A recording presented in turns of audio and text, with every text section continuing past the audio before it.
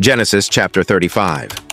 In Genesis chapter 35, we journey with Jacob as he returns to a sacred place, but amidst the spiritual renewal, a shadow of sorrow falls upon his household.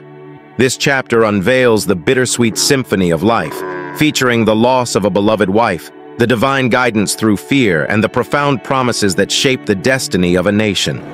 Join us as we explore the emotional landscape of Genesis 35, where joy and sorrow intertwine on the path of Jacob's journey.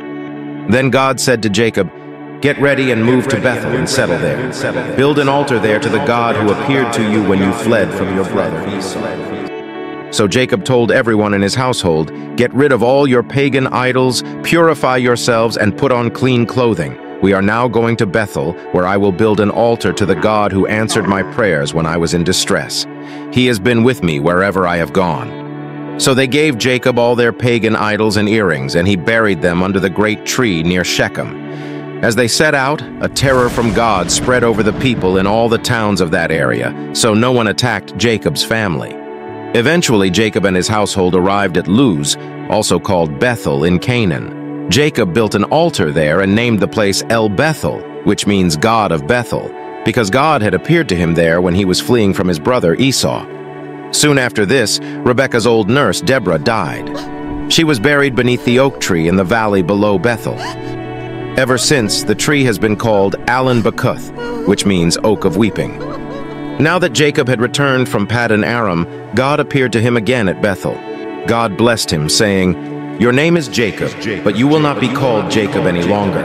From now on, your name will be Israel." So God renamed him Israel. Then God said, "I am El Shaddai, God Almighty. Be fruitful and multiply. You will become a great nation, even many nations. Kings will be among your descendants. And I will give you the land I once gave to Abraham and Isaac. Yes, I will give it to you and your descendants after." Then God went up from the place where he had spoken to Jacob. Jacob set up a stone pillar to mark the place where God had spoken to him. Then he poured wine over it as an offering to God and anointed the pillar with olive oil. And Jacob named the place Bethel, which means house of God, because God had spoken to him there. Leaving Bethel, Jacob and his clan moved on toward Ephrath. But Rachel went into labor while they were still some distance away. Her labor pains were intense. After a very hard delivery, the midwife finally exclaimed, "Don't be afraid, you have another son."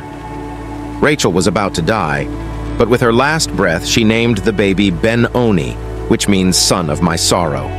The baby's father, however, called him Benjamin, which means son of my right hand. So Rachel died and was buried on the way to Ephrath, that is Bethlehem. Jacob set up a stone monument over Rachel's grave, and it can be seen there to this day. Then Jacob traveled on and camped beyond Migdal Eder. While he was living there, Reuben had intercourse with Bilhah, his father's concubine, and Jacob soon heard about it. These are the names of the 12 sons of Jacob. The sons of Leah were Reuben, Jacob's oldest son, Simeon, Levi, Judah, Issachar, and Zebulun. The sons of Rachel were Joseph and Benjamin. The sons of Bilhah, Rachel's servant, were Dan and Naphtali. The sons of Zilpah, Leah's servant, were Gad and Asher. These are the names of the sons who were born to Jacob at Paddan Aram. So Jacob returned to his father Isaac in Mamre, which is near Kiriath Arba, now called Hebron, where Abraham and Isaac had both lived as foreigners. Isaac lived for 180 years. Then he breathed his last and died at a ripe old age, joining his ancestors in death, and his sons, Esau and Jacob, buried him. Genesis chapter 35 encourages Christians to embrace obedience, seek spiritual renewal, find comfort in God's protection, navigate grief with faith, and trust in the promises of a faithful God.